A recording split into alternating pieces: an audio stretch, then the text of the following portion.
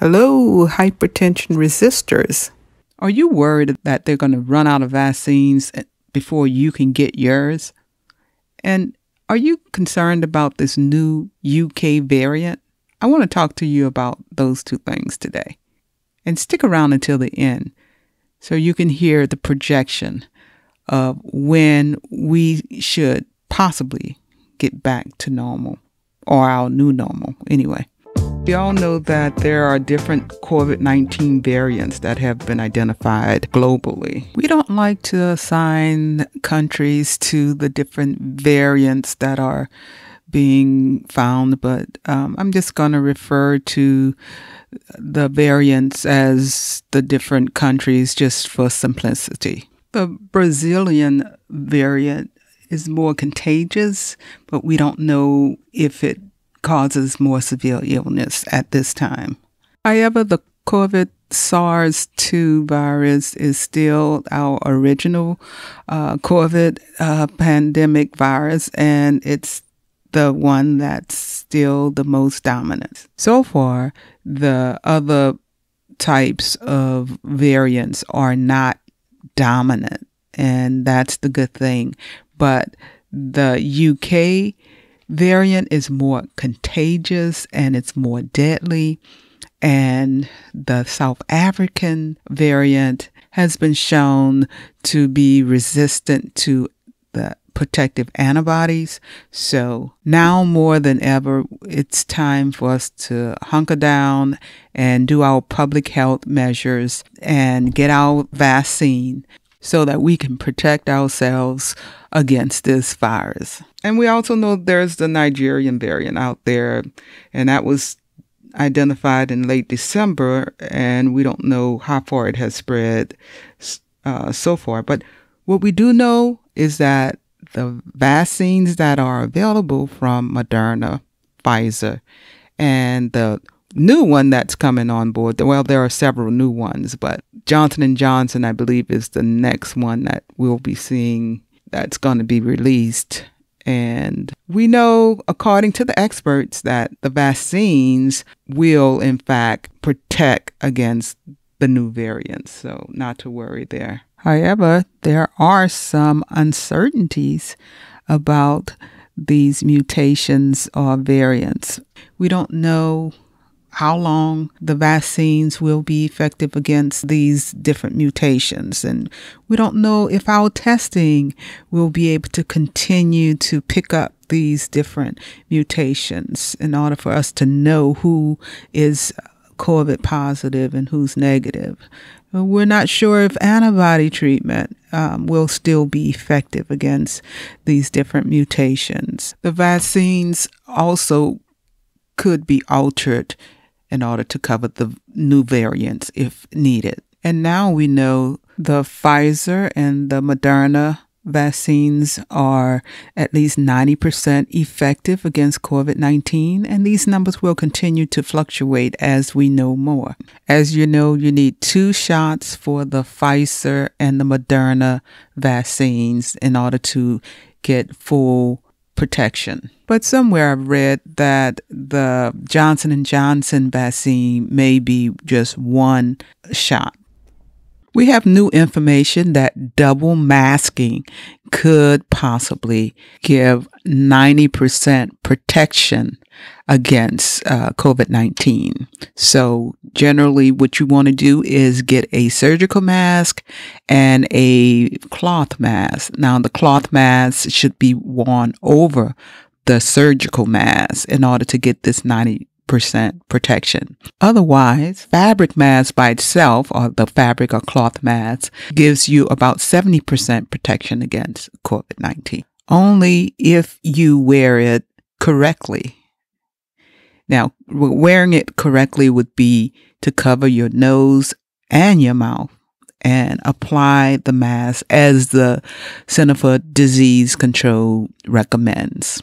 But it sounds really silly now to even think that we thought the mask only would protect the other person rather than protect yourself as well as the other person. So now we know if you wear a mask, You're protecting yourself and you're protecting others. Wow. We've come a long way, y'all. So let's hear what Dr. Anthony Fauci has to say about double masking. Dr. Fauci is the chief medical advisor for President Joe Biden here in the United States. Does double masking work better than just wearing a single mask? You know, it likely does because, I mean, this is a physical covering to prevent droplets and virus to get in. So if you have a physical covering with one layer, you put another layer on, it just makes common sense that it likely would be more effective. And that's the reason why you see people either double masking or doing a version of an N95.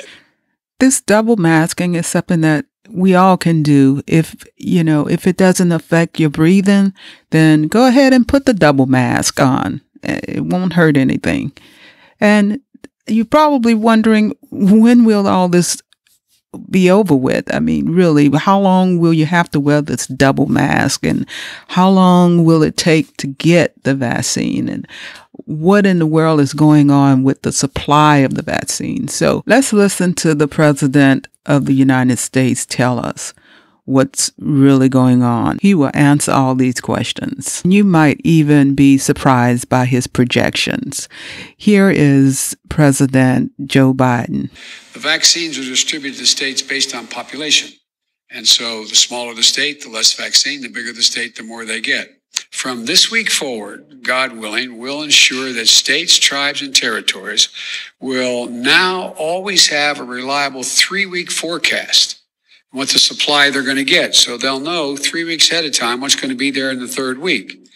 This is going to help make sure governors, mayors, and local leaders have greater certainty around supply so they can carry out their plans to vaccinate as many people as possible. The end goal is to beat COVID-19.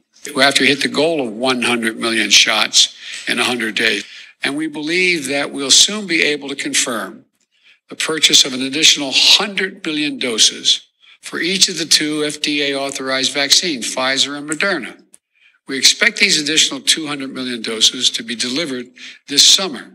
And some of it will begin to come in early summer, but by the midsummer that this vaccine will be there.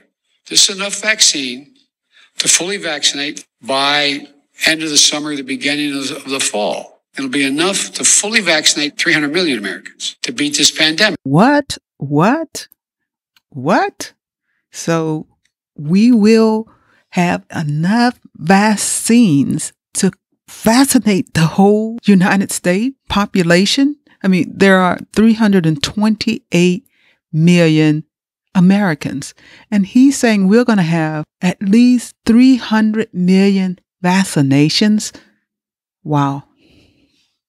And we can get back to normal, or well, our new normal by late summer, early fall. My goodness. I guess our job is to do our part. And our part is to make sure we don't spread the virus. We have to prevent the spread of the new variant so that they won't become dominant. And if too many people get the new variant, then that will become our dominant strain and we might have to start all over again. Who knows?